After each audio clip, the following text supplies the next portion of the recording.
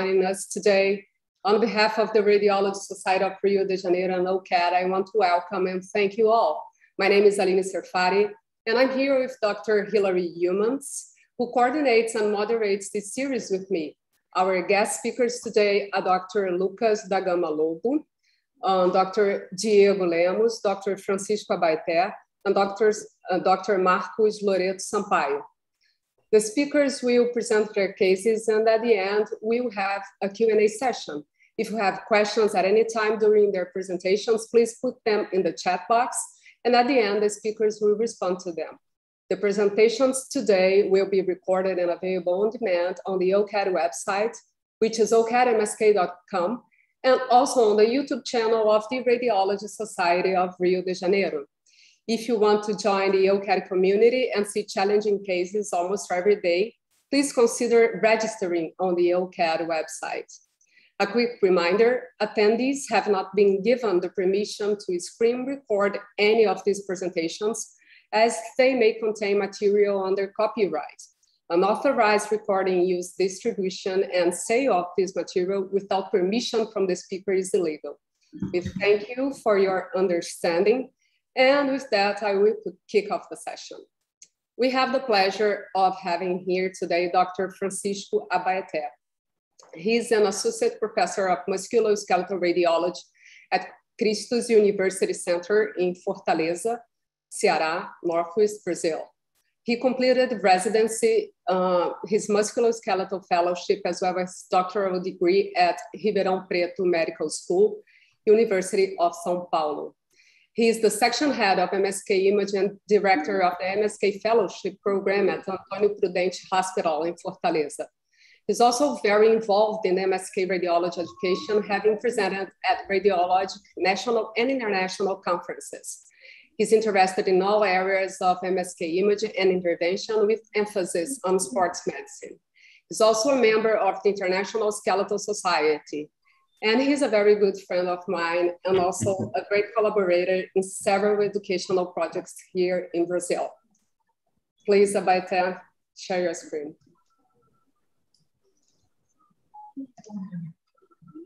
Okay, good afternoon. I'm very pleased to be here, and I'd like to thank Dr. Aline and Dr. Hilary for inviting me. It's a pleasure. And a special pleasure to be talking about sports imaging. It's the main focus of my work here on a daily basis. So I like very much this topic. And thank you very much for the kind presentation. Here are my social media, if anyone wants to keep in touch. And how I said, I work almost every day with sport medicine exams. I'm part of the medical department of soccer team, a professional soccer team here, also football team and basketball team. And so we are involved in this multi-modality evaluation of these patients and also procedure in sports medicine. And so I will talk a little bit about this next slides. There we have a ultrasound department inside the medical department of the team. And when we need more exams like MRI or more complex procedures, we send the player to an outpatient facility that you can perform and follow up the.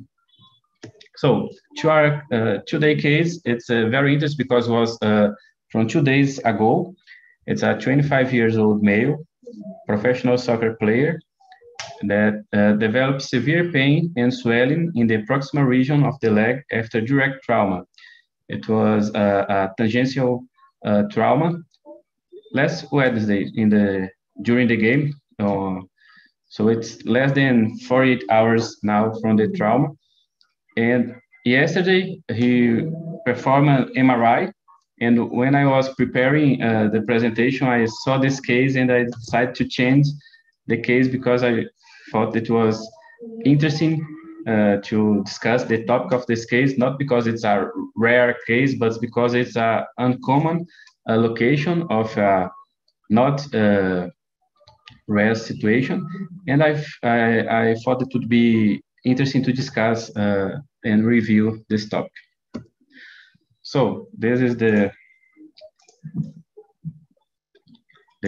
MRI of this player. It was performed, how I said, less than 24 hours after the trauma. So it's in an acute phase. It's about 12 hours after the trauma. And here it's a axial plane and a fluid sensitive sequence with fat suppression of the leg.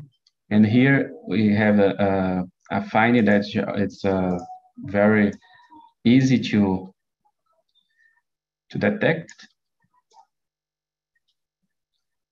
As you can see here, dissociation between the superficial fascia and the deep fascia here on the muscle compartment, and the superficial muscle compartment here. So you can see this degloving injury in the anteromedial aspect of the leg. And here you see the subcutaneous dissociated from this deep fascia. And one of our interesting findings here is this fat tissue and small nodules inside this fluid collection, inside this effusion here. It's a very specific finding of the situation. We also can detect here associated muscle contusion in the medial aspect of the solear muscle, but the other muscle planes here are preserved. In this coronal image, also a fluid sensitive sequence with fat suppression, we can see the extension from top to bottom of this lesion. It's almost 16 to 17 centimeters long. And here I draw this small fat nodules here and this fat tissue inside this fluid collection, inside this effusion here. So with this image, I think you already know the diagnosis. How I said, it was not a uncommon diagnosis, but it's in an uncommon place, an uncommon location, how we will see in the next slides. So it's a Morel-Lavallée lesion. It was classically described in the type. It was first described by a French physician in 1863, and it's a lesion that develops in soft tissue, resulting in an hemolymphatic collection between the fascial planes, the superficial and the deep fascia.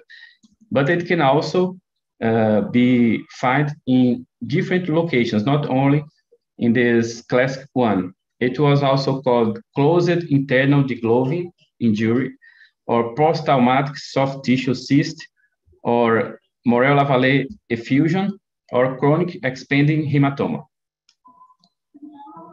This is the classic location of this finding. So you have this deep fascia here, that's the fascia lata, and you have also a superficial fascia here. And when you have this dissociation, you have the degloving here, we can find the Morel-Lavallée lesion. Here we'll review the mechanism of this injury and the specific anatomy of this region, so we can understand how it occurs. These illustrations are cross-sections of the tissues layers from the skin to the bone, and demonstrates a shearing force that can cause a relatively mobile subcutaneous moves relatively to these deeper tissues that are fixed, and then you have shearing forces in these vessels that may be arteries or veins or also lymphatic vessels, and these shearing forces can cause lesions of these vessels, and then they can accumulate here this fluid collection that may be hematic or hemolymphatic, and depending on the proportion of different vessels that are involved in this lesion. They are frequently identified in hours after the trauma, how in our case, but it may be depending on the mechanism of the trauma and the location, it may be diagnosed just after days or even months. It can be an isolated lesion, but often we can find fractures associated. And here in this image, we can see the most common places or potential sites of Morello-Lavallée lesions. And as you can see, the most common places are in the thigh and also surrounding the knee. But here in the leg, it's not common. It's between uncommon or a rare location of this lesion, as also in the dorsal region, the shoulder, or in the head. Melado and Bencardino described a classification, an MRI classification for this kind of lesion. As we can see here in this picture, the type 1 is a serohematic effusion, a seroma, very homogeneous here. The type 2, it's a subacute hematoma. Type 3, it's a chronic organizing hematoma. Type 4, it's a periphacial dissection with laceration, a fat laceration. Type 5, it's a perifacial nodule, pseudonodule lesion. And type 5, it's an infected lesion, okay? It's a chronic and infected lesion. I brought another case from the literature just to illustrate here, another case in the leg. Here with is a 57 years old man with lateral cuff swelling post-trauma. It's a type 2 Morello-Lavallée, as you can see here, subacute hematoma. There's another place, it's also very common in surrounding the knee. Here in the medial aspect of the knee, we can see the ultrasound in correlation with the MRI, and it's also, this is a type 1. It's a very homogeneous fluid collection. And the treatment for Morello-Lavallée lesions depends on the stage at which the lesion is detected. And we can see bending, aspiration, or incision and evacuation of the lesion. And the image methods can have an important role here to guide aspiration and to guide procedures. So I have only 10 minutes. It's I will end my presentation here, but I like just to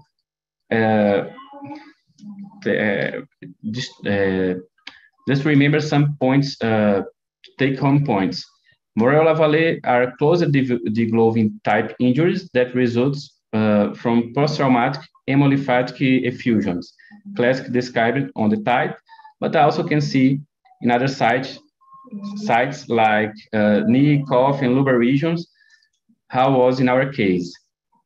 The severity of the traumatic process leading to the formation of Morello-Lavallée lesion will differentiate from acute to chronic lesions depending how the patients evaluate. So it's not only important to make the diagnosis, but also follow up these patients with image methods so you can see if this fluid collection will be observed and the patients will have a good prognosis, or if it will chronify or even can be infected and you have some problems with that. And the evolution of the blood products, fat content, and formation of granulation tissues are important determinants for the late and chronic appearance of the Morello-Lavallée lesions.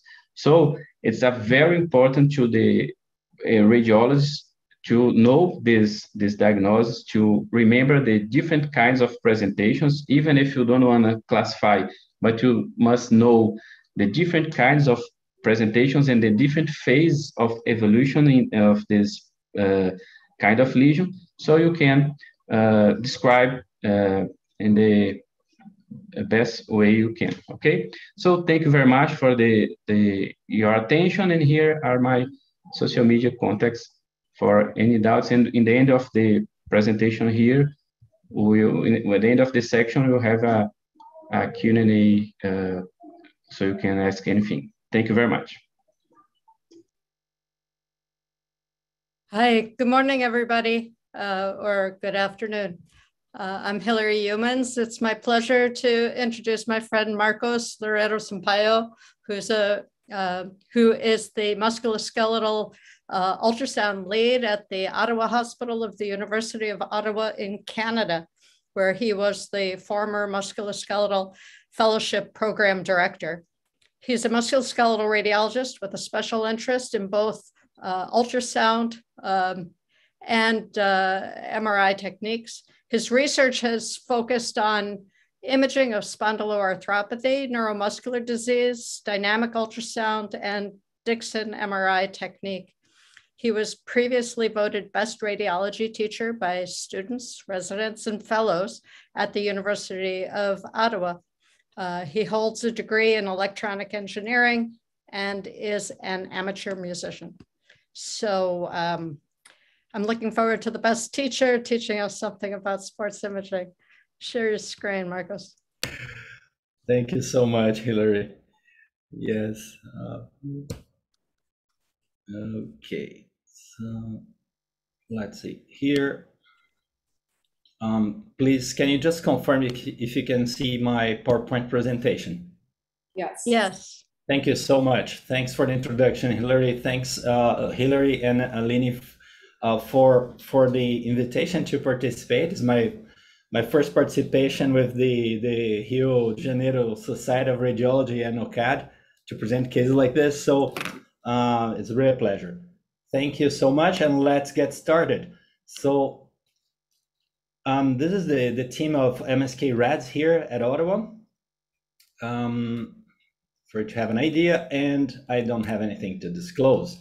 So today we're going to talk about this person here. So 38 years old. He presented at the ER with a history of recent onset of pain at the proximal kind of anterior aspect of the arm, deltopectoral region. Bodybuilder, very strong guy, and clinically it was a quidi pec major tear. At the ER, we end up doing an ultrasound of that person. Usually here, we do have the sonographers doing the study, and we go there to help and to do whatever else we need. Now, being an ultrasound of the pectoralis major, I mean, it's one of those that doesn't really come every day, and it's normal for us to be a bit unfamiliar with the anatomy and whatever we should be looking for there. Right, so let's quickly review. Let's put everyone on the same page. Let's say in terms of how to assess it, and then we're going to see the images. Okay, so we're going to spend a couple of minutes talking about the anatomy and the appearance of pec major in ultrasound. We'll do this pretty briefly and directly. Simplifying anatomy, we see the humerus in this region, the humeral head here. We have the clavicle, the manubrium, and the sternum, and then we have the very large sternocostal head of the pectoralis major, which the origin all along this medial margin here, and the tendon there attached at the humerus laterally to the bicipital groove. And superiorly and somewhat more superficially in relation to it, you do have the clavicular head with that kind of orientation, as you see. The orientation of the fibers counts a lot when we're doing this study. It's going to help us. Now, the most inferior fibers of the sternocostal head are called the abdominal lamina of the muscle. And as you can see, the fibers, as they converge to become the tendon, you have a very short myotendinous junction here. As that happens, they have this really, tilted angle here, okay, to the attachment. While the more central fibers, they kind of go more linearly, let's say. They're not too much angulated. Okay, the same about the clavicular fibers. When we do cross-sectional imaging of that level of the tendon, let's take a look at what we see. This is going to be important for our sonographic images. So that's the humerus. This is the bicipital groove, a bit exaggerated at the level of the attachment, but it makes it easier to understand. This is the bicipital tendon there. And then we're going to have the deepest layer of that pectoralis major tendon. That is exactly that contribution of the abdominal lamina, those most inferior fibers. Okay, and then we have that manubrial lamina, still the sternocostal head, those more central fibers and more cranial fibers, providing us with a somewhat little more superficial layer of the tendon. And finally, we do have the fibers of the clavicular head, which are going to be even more superficial typically. Now, as you can see at the attachment, things change a little bit, and we tend to have what is so-called a bilaminar tendon at the attachment. So we end up having a deepest layer or posterior layer with that abdominal lamina contribution, and a more superficial one with all fibers together from the manubrial lamina and the clavicular head. The tendon is quite thin, measures around 0.5 centimeter in thickness on average. Good. So now when we are recognizing the anatomy in any modality, that's another important relation here. The sternal head is very easy, right? You just position your transducer, or you're looking at your image, it's a very large muscle anteriorly in the chest. Now the clavicular head, you can get a bit stuck and you can have some confusion there. So a good landmark is the cephalic vein. The cephalic vein actually separates the deltoid more laterally from the clavicular head more medially. And it's a very good landmark, as you're going to see in a second. That tendon has variable thick extension, length, from 1 to 5 centimeter in most people. Good. All right, so that's a nutshell of anatomy. So how do we do that in ultrasound? How does it look like? If we position our transducer like that, at the very attachment of the tendon, that's what you should be seeing. The humerus, the tendon of the long head here, and the tendon, as we discussed, directly medially. If you keep moving your transducer more medially, you are going to be able to follow the myotendonous junction here. That's the sternal myotendonous junction. You can see that clavicular head a little more superficial. That's the myotendonous junction of the sternal head. And if you keep going medially, you're basically following the muscle fibers. For the clavicular head, let's start with that transverse image. So we have the cephalic vein here, then laterally to it the deltoid, and medially to it the clavicular head. Now, when I flip my transducer and it's now longitudinal to the clavicular head fibers, I can see its origin at the clavicle. I can see the fibrillar pattern there. I can follow it distally, right, towards the myotendonous junction. It gets very difficult at this area here, okay, close to the attachment. But that's what it should be looking like. And in depth, you're going to be seeing a somewhat perpendicular image of the other head, of the sternal head, deeper to the clavicular head. Very good. Okay, so let's see our case now. Patient pointed out the area of tenderness, and he said, I think it's here. And that was more or less still the region of the muscle, kind of close to the myotendonous junction. The sonographer started there. Okay, my suggestion to you, if you're doing a case like this, actually do the contralateral side first and kind of prime your eyes and your whole feeling for the anatomy, and then you go to the abnormal side. But he started like that. So, but anyways, what we see, there's some kind of distortion of the anatomy here, some kind of loss of a nice shape of muscles and that fibrillar pattern. We see some long axis of the clavicular head and maybe what looks like sternal head here, but I don't see fluid. Then the next image we were provided is a long axis of the clavicular head, right? So fibrillar pattern here, that's normal, and deeper to it, there's something funky happening here. And as we saw in that anatomical image, that should be the sternal head contribution. There's something happening there. A little more of the same clavicular head here, but now the transducer was rotated, and now we are seeing what should be the long axis of the myotendonous junction of the sternal head. So the person is trying to figure out what's the myotendonous junction, what's the tendon here. Whatever is there is really heterogeneous. Finally, the tendon appeared. Yeah, but it's still heterogeneous. There's some kind of hyperechogenic lines there, and what's happening, right? But anyways, there seems to be something in continuity from that myotendon junction to the attachment. Looks like the tendon, fluid could not really be seen around it. And with some good will, we might even maybe be able to separate some kind of layer, some kind of contribution of the clavicular head tendon and the rest of the tendon with the sternal head. But anyways, there was something really heterogeneous there. And at that point, the sonographer was really lost. Okay. And the radiologist was called to take a look at the case. When we follow to the insertion, again, we see this, what looks like a hyperechoic line going together with the tendon. But anyways, at this point, we think the tendon is in continuity at least, and there is not a collection, which is a good thing. To make things a little worse, when the transducer is rotated along the long axis of the humerus at the very attachment of the tendon, that was seen. Some kind of, there's a well-defined structure here with intense acoustic shadow, and close to it, there are again those hyperechoic lines. So let's see that. This is a long axis of the tendon. I mean, a short axis of the tendon. I'm going to run it again. And let's look. So we're coming from the myotendon's junction. There are those hyperechoic lines, and we're going towards the attachment itself. And we get to the attachment here. So myotendon's junction here at the center of the screen, then some hyperechoic lines. Then we get really close to the bone. There is that thing there with a shadow. Then it looks like we got to the attachment. We keep seeing the humerus now. And at the other side of the humerus, look at that. There's something coming out from the other side. Right? So some of you already know what's that, and some of you might be pretty lost, maybe, and say, what is happening, right? What's that? Now, that's a short axis of the humerus, so long axis of the tendon.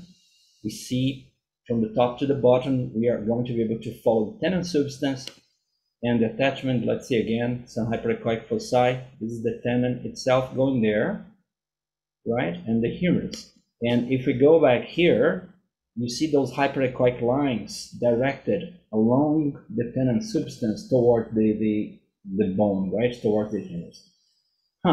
Interesting. So what do you think is happening there?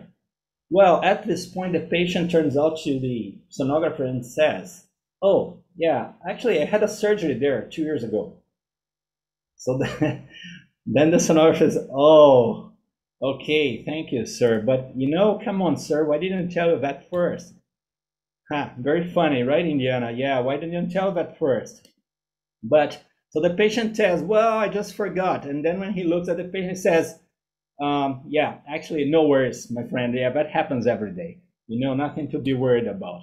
But anyway, so we're of course not angry, but we figured out what was happening there. So we're talking about sutures and reinsertion of the pectoralis major tendon, and we're seeing a plate, a mini plate at the edge of the attachment, and then we have tunnels in the bone, and we have the suture at the other side explaining all those findings. But the tendon, at the end of the day, was in continuity. There was distortion of the anatomy, which is kind of expected in a case like this, but there was nothing really major, nothing surgical. So our conclusion for the ER physician and the orthopod was that, yeah, there's no re-op involved here. He might have some kind of minor strain of something there, and the patient was then dismissed.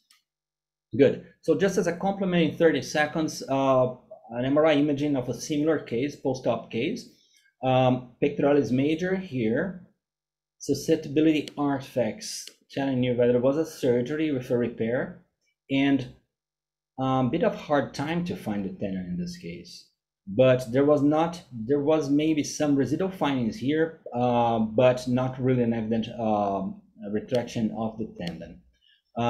This same patient that I just showed you the MRI, that was the original injury.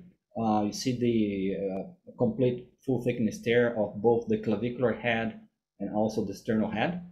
And very good. And at times, when you're talking about chronic tears, which is kind of what we're doing here today, and post-op changes, you might be seeing fat infiltration, even if it's, it's still kind of, there's some functionality. Even in partial tears, you might see some areas of fat infiltration. And that can be seen, of course, in the ultrasound too, like in this example, just see some distortion of the anatomy and loss of volume and usually hyperechoic areas at that region.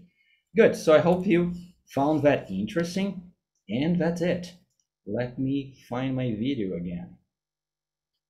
Thank you. Thank you, Marcos. Now it's my pleasure to introduce Dr. Lucas Lobo. He earned his medical degree at Federal University of Bahia and completed his radiology diagnostic residence at Hospital do Serviço Público Estadual de São Paulo. He then received advanced training in musculoskeletal radiology through a clinical fellowship at the University of Toronto, Mount Sinai Hospital. He currently serves as medical director at Lab Checkup Laboratório e Imagem and works as a musculoskeletal and interventional staff radiologist at Hospital Aliança, Rede D'Or, Salvador, Bahia. He's also a member of the Society of Skeletal Radiology. Please, Lucas. Thank you, Aline, thank you for the introduction, and thank you, Hillary, for the invitation. I'm just going to share my screen here.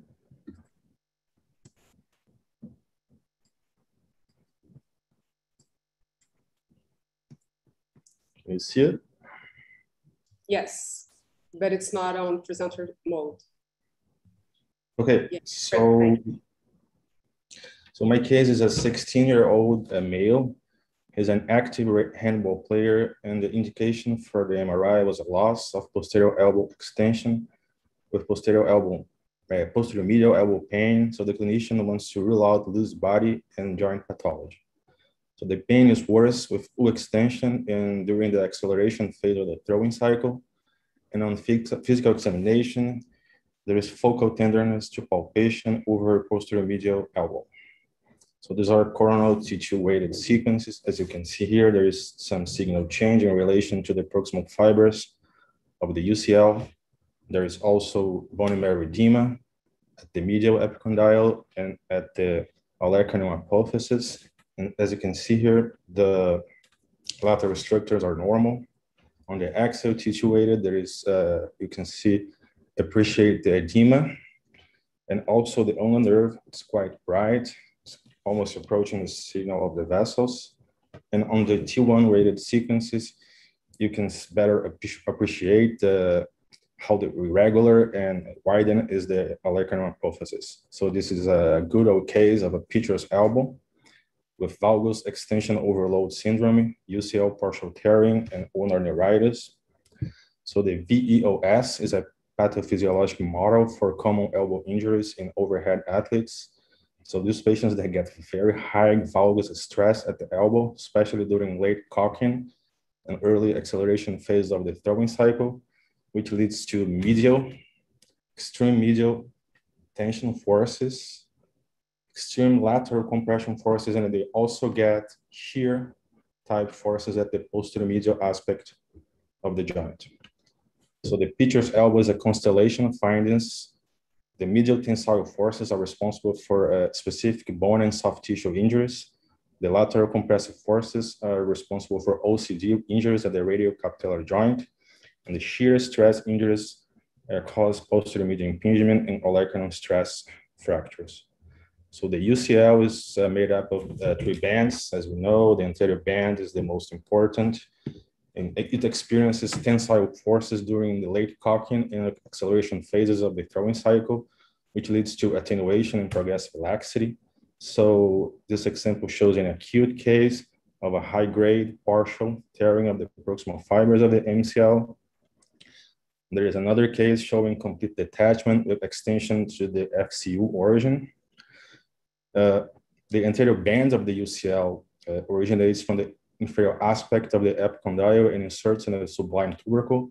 And there is a pitfall that we have to know. Its distal insertion may vary from the joint line to up to 3 millimeters from the articulation. There is a specific partial thickness there of the distal anterior band near the sublime tubercle, which has been described as having a T-shaped appearance, the so-called T sign. And then we go to the lateral side. This lateral compressive forces at the radial capillar joint can lead to OCD lesions, usually in the dominant hands. It's an overuse injury. And why does this happen often in the capitellum? People think that's probably related to the tenuous blood supply. So these chronic compressive forces, they lead to ischemia and necrosis. So as you can see here, there's a large osteochondral defect at the anterior aspect of the capitellum. And then we go to the third phase, which is the extension overload. So they're pitching, and when they are in full extension, the olecranon keeps jamming on the back of the fossa, and this can cause symptoms of impingement. It's an overuse injury and results in injuries with chondrosis and osteophytes and olecranon fractures. So there is an example here, it's an MR arthrogram. So there is a thickening and remodeling of the UCL, and on the axial images, you can see that there is some chondrosis at the posterior medial aspect of the joint with contrast interposition.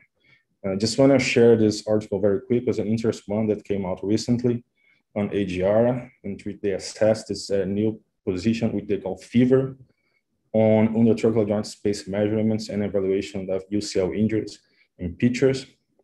In general terms, they concluded that the fever view improves diagnostic confidence, potentially improving MRI evaluation of throwing athletes. And that's how they position the patient, lying on his side with the elbow flexed. They put some sandbags to induce a valgus stress. As you can see here, the images were acquired through the UCL. And that's the beautiful image that they got. The UCL is stretched. You can see thickened. There is some signal change and also some widening of the space. And I think that's the last one. That's fever, no fever. As you can see, the UCL is thick. There's some signal change. There is widening of the space. I think was the last image. That's all I got. I thank you very much for your attention.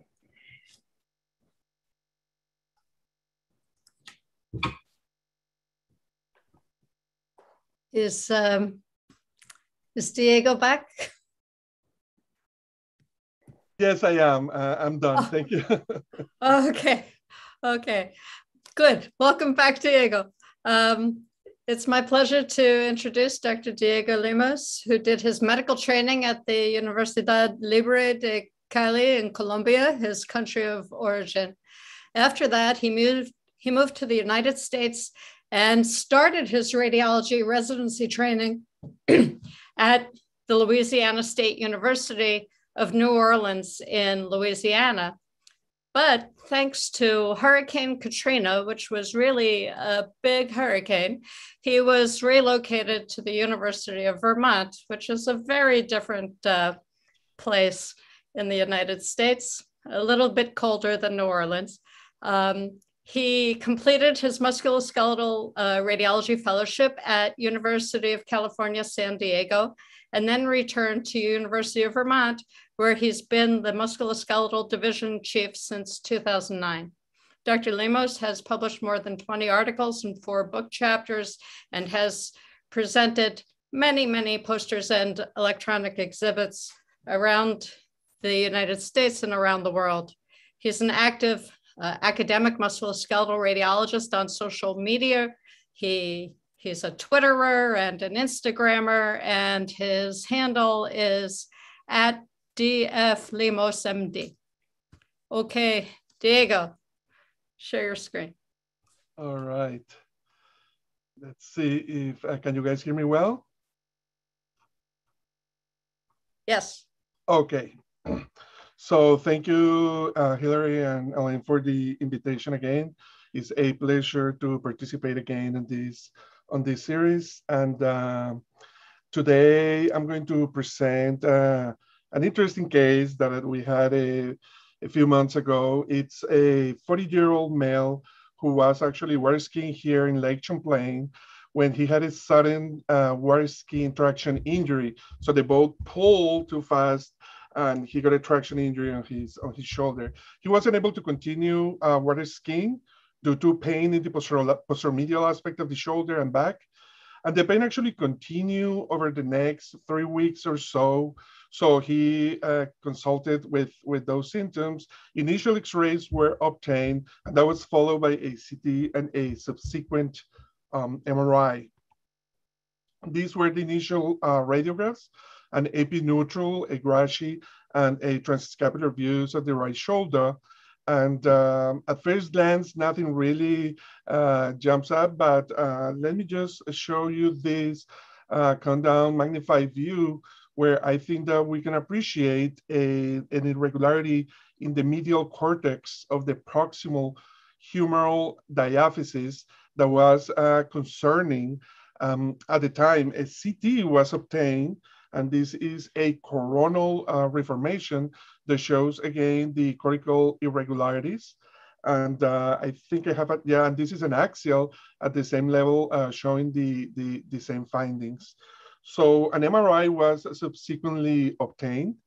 And here we have T1 non-fat SAT, T2 fat SAT, and T1 fat SAT after intravenous contrast administration.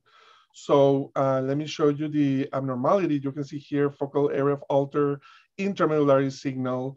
The epicenter is actually that area of cortical irregularity.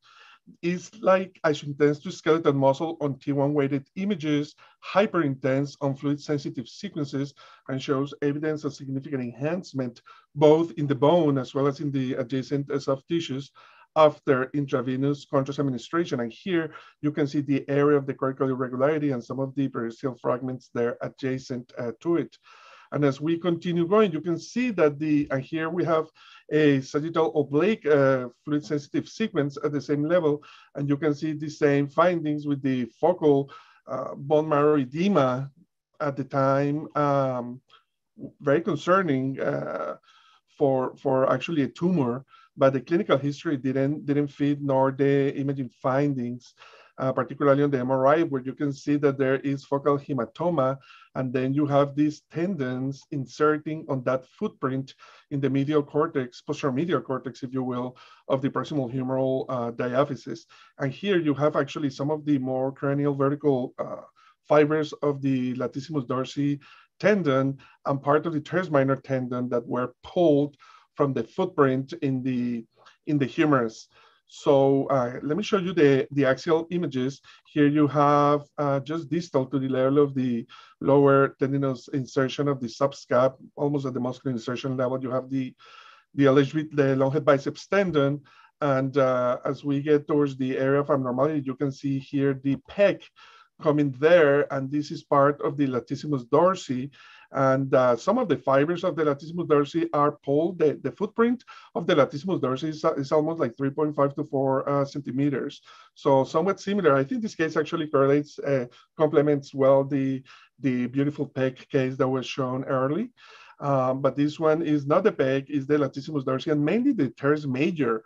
Both of these tendons sometimes can have a common footprint, but there actually can be separate footprints. I'll show you some cadaveric pictures in a couple of minutes. So you can see the focal hematoma and the cortical discontinuity and the avulsed fracture fragments. This was now like almost 4 weeks after the initial injury. So there's still some edema and myofascial edema and fluid tracking along the planes. So the diagnosis was indeed an avulsion of the teres major latissimus dorsi tendinous insertion at its distal footprint in the humerus.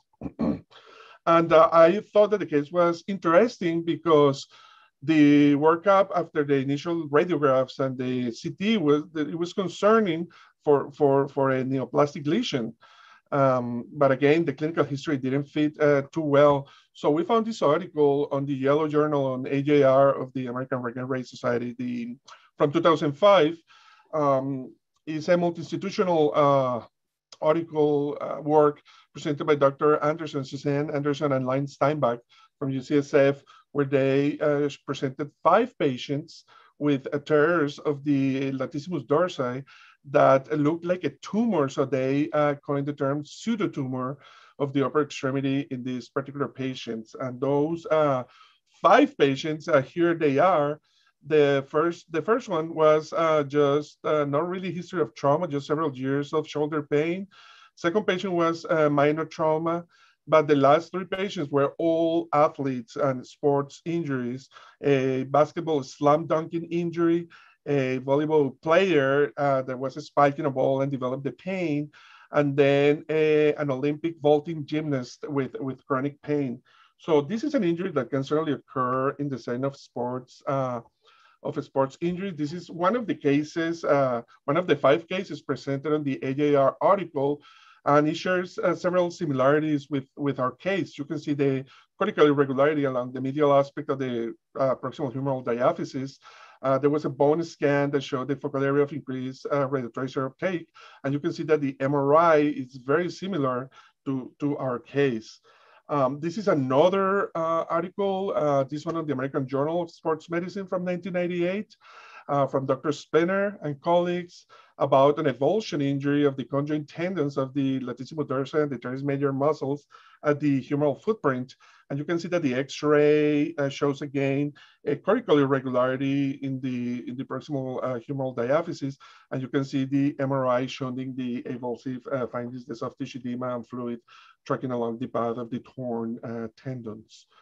So not all injuries happen actually at the footprint, at the humeral insertion. That's the most common occurrence, but not infrequently or occasionally you can see rather injuries along the myotendinous junction. Altogether, these injuries of the latissimus dorsi, either in isolation, the LD, or just the teres major, or both, are not that common. They are relatively uncommon, but you can see them in some particular sports.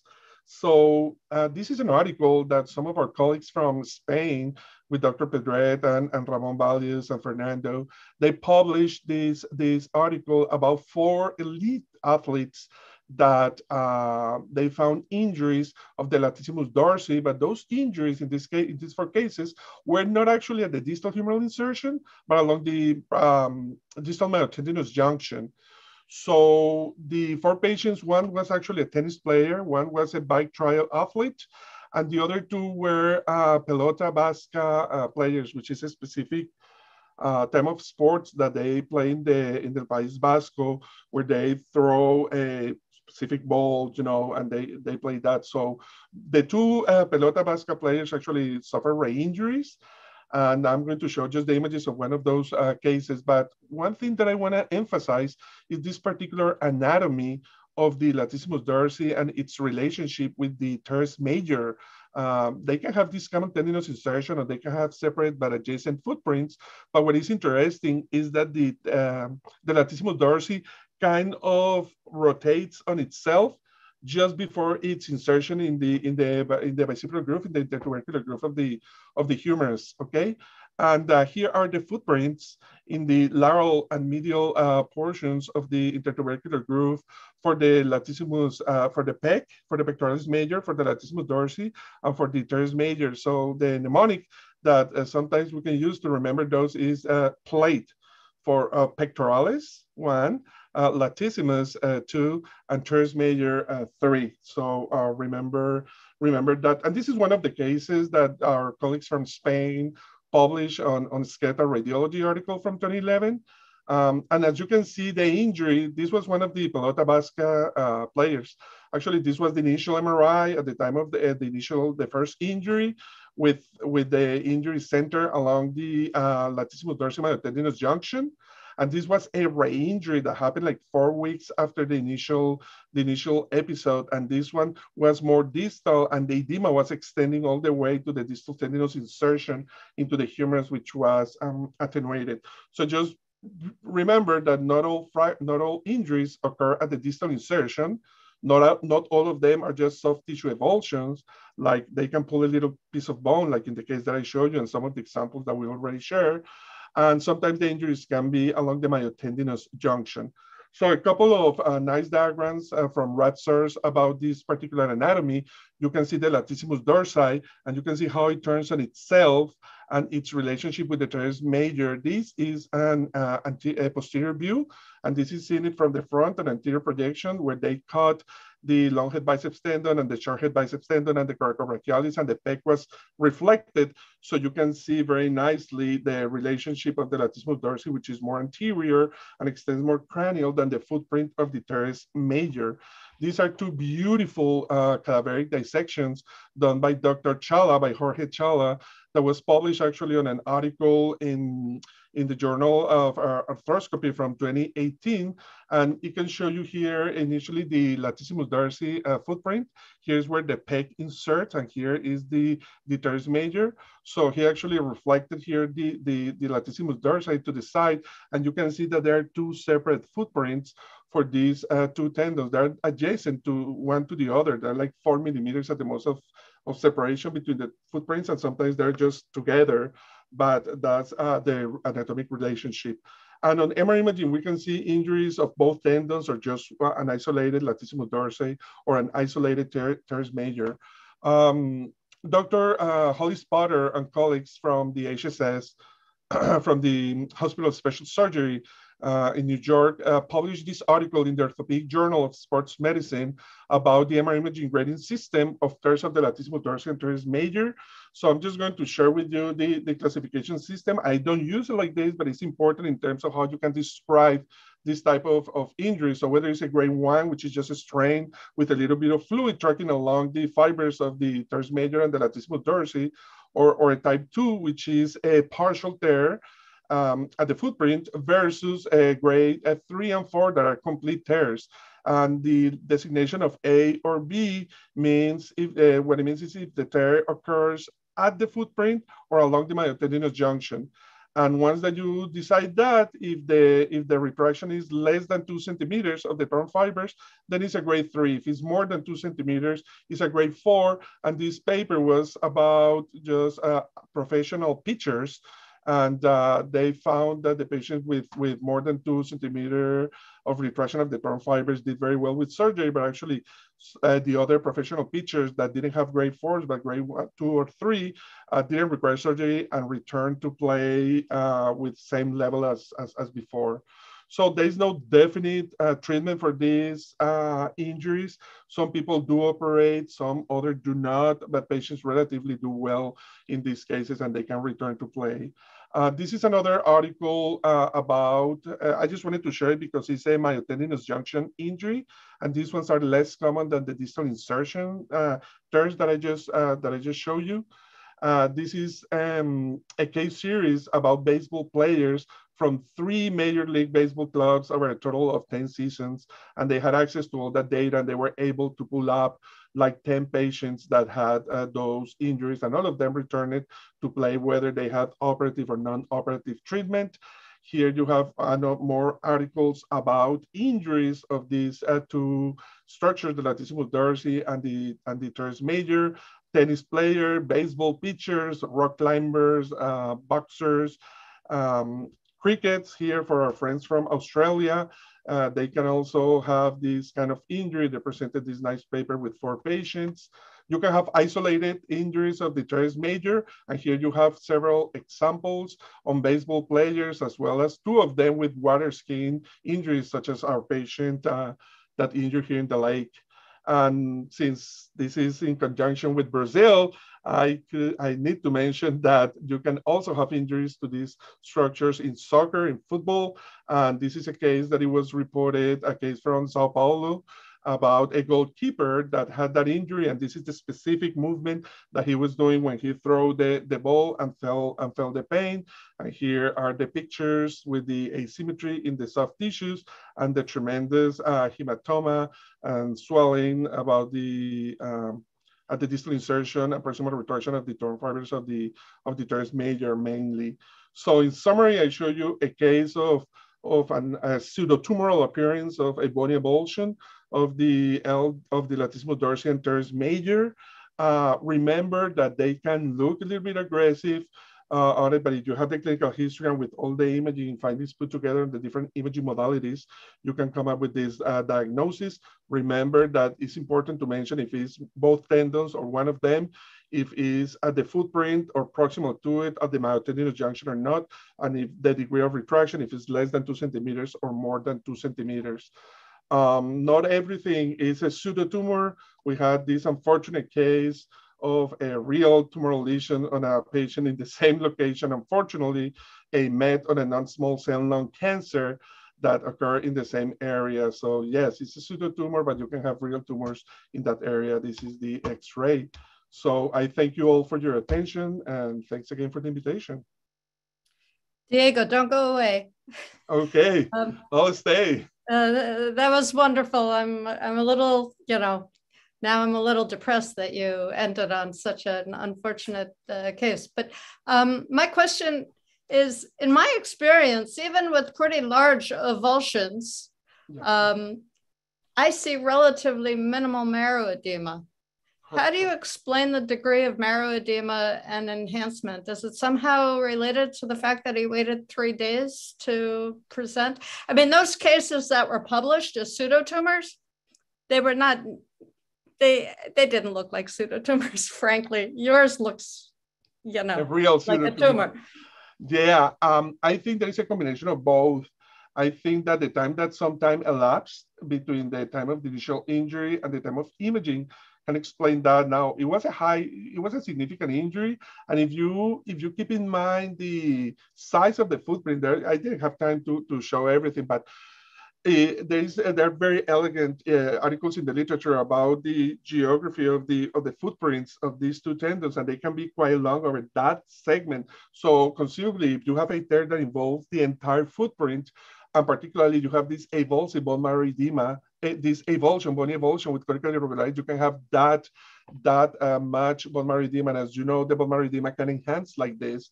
It was concerning. I'm going to tell you the truth. I mean, we were worried, particularly with the MRI, with the CT, and with the plain films. The MRI and the clinical history help us, and the fact that it's hematomas enhancing, right? I mean, that's enormous. Yeah, and one thing that I didn't have time to show, but also to include in the differential, is hydroxyapatite crystal deposition. Exactly. I have had cases, actually I have a beautiful case that I just didn't have time to include it, with at the insertion of the pec major, and the comet tail sign causing the erosion of the cortex, and then hydroxyapatite deposition at the footprint of the latissimus dorsi and at the footprint of the teres major. So, and as you know, there are a few articles in the imaging literature that show not only the cortical irregularity, but focal areas of significant bone marrow edema adjacent to the focus of heart, even in the absence of cortical erosion.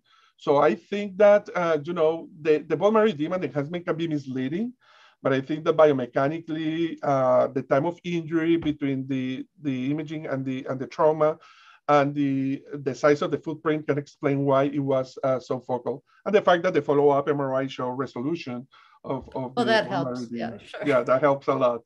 The patient is still alive. So very good. Yeah. Okay. Eleni, do you want to ask your question?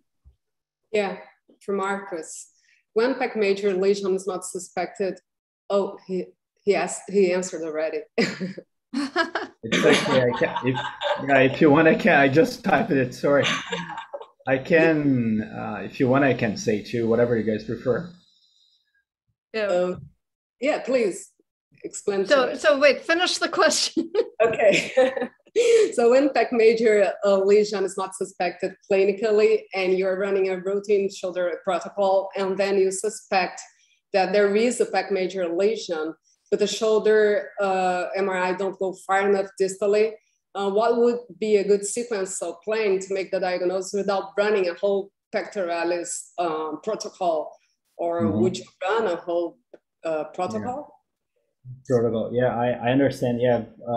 So if you're lucky enough to see that there was something around there and you're just, close by, and there is time to do something, first question is how much time do you have to do whatever you need to do?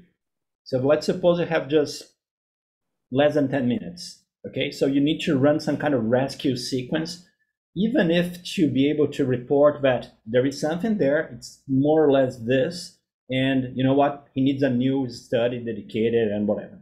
But the two things I would suggest would be, your shoulder coil is placed there, but there is some bad signal, but there is some signal that you can use to go a little more distal in the shaft of the humerus.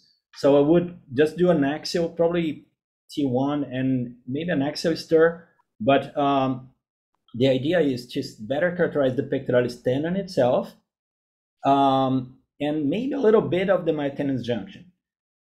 So you could use the field of view of the shoulder that you have the axial, just keep going down, and you're going to see the tendon attachment quite well, right? And actually, if you start pay attention to all shoulder MRIs, we almost see it in many of them.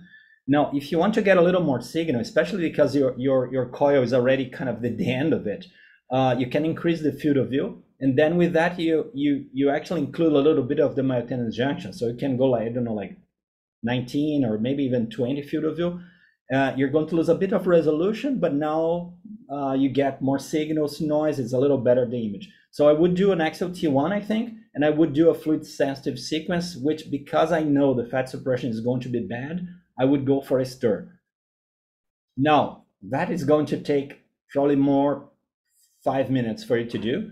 The last thing I would do would be a coronal stir. You can use the gantry coil if you want, and use a field of view of like 22, 25 to include the pectoralis to the humerus. And don't expect big resolution at all. The idea is just to see if there is a collection, where there is edema and something like that. So at least you can stage more or less the thing. Great, thank you. My pleasure. I had a question for Lucas.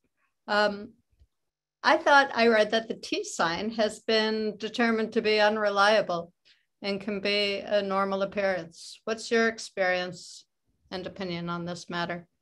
It's a very good question, which I don't have a good answer. The problem with those lesions that they are usually treated non-operatively.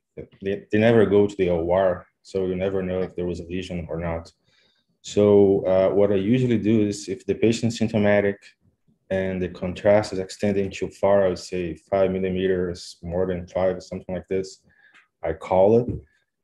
But I don't have a good answer. I'd like to hear your opinion and the others.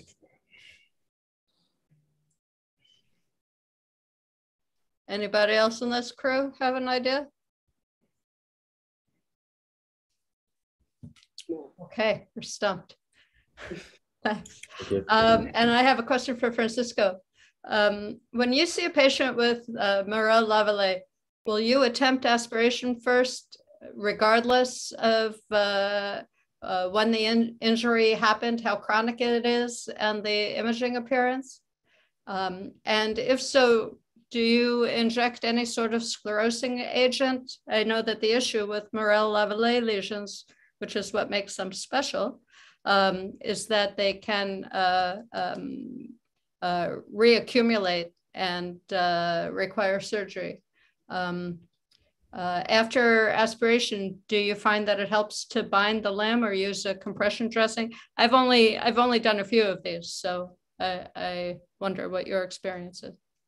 Okay, it's an excellent question here, because we can discuss some treatment options and how we use in our protocol here.